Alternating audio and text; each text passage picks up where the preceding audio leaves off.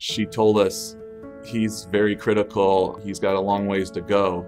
Our son might not make it through the night.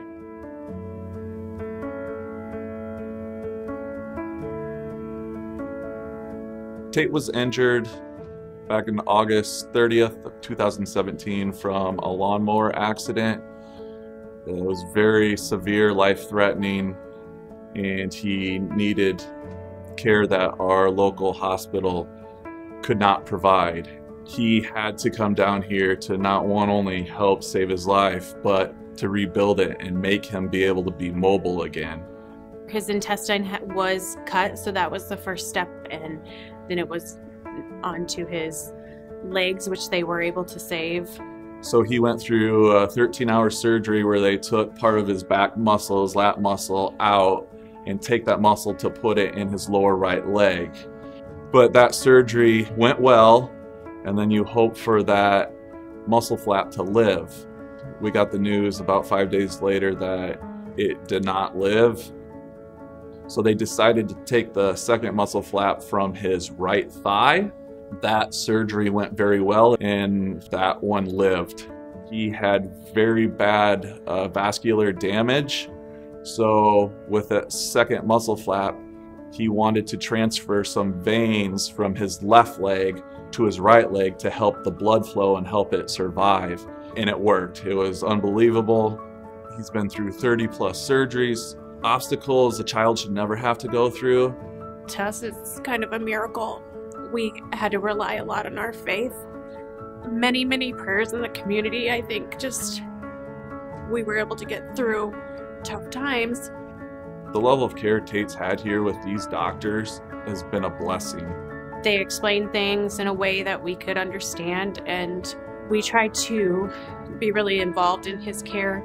They allowed us to do a lot of the changings. They had their hands with our hands. Allowing us to be part of that was definitely a huge, huge positive in Tate's recovery. Tate is now a very active little boy. I like playing baseball and football and basketball. Going to the river and playing in the sand and playing in the water.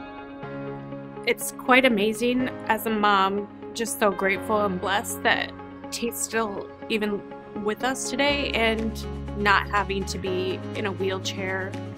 To see him out playing and doing activities that kids his age should be doing is just a blessing and relief to be where he's at. My hopes and dreams for Tate is that he can continue to keep being active and stay happy in life and enjoy each day. I pray that he can keep showing others that they can overcome much more than they think. We've now started a foundation called Tate's Army just to promote awareness and lawnmower safety.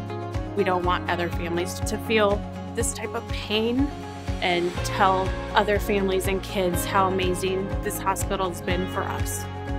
He's been so positive through all of this. He doesn't complain. To have him be that positive helps me be more positive through all of this. We're so blessed and grateful that we've had great doctors, nurses, and hospital staff that all we can say is thank you for saving his life.